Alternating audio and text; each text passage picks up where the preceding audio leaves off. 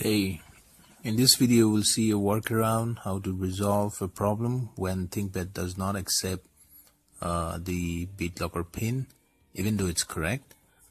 So when we enter multiple times, ThinkPad finally displays an error saying that there were too many attempts. So in such a scenario, if you don't have the recovery key, then you won't be able to get into the system. So in such a scenario, this workaround should help us to get into the system even though you don't have the recovery key. Now sometimes it happens that ThinkPad does not accept the pin, and when we enter the pin even though it's correct multiple times, then ThinkPad starts displaying an error that there were too many attempts. This is what the error message looks like. I just restarted my computer, and this is where we have to enter the BitLocker pin, and I won't be able to show you a live demo of the error because when I enter my pin, probably ThinkPad will take the pin, so I won't be able to show you the live error message. Anyways, this has happened to me a couple of times, and every time this workaround has helped me log into the system. So we'll see this step by step.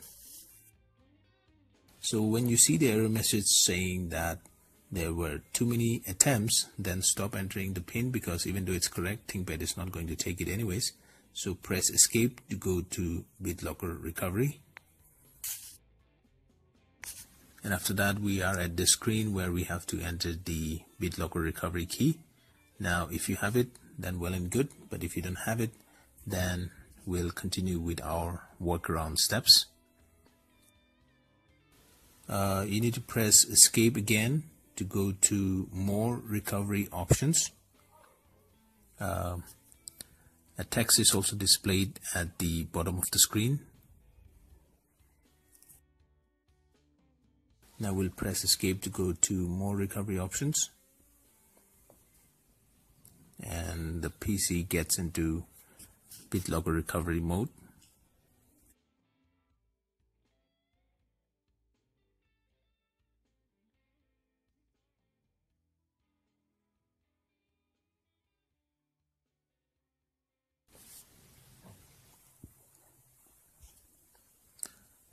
Now we are at the screen where it still asks for the recovery key. Now if we don't have it, we cannot provide, so we'll click on skip this drive.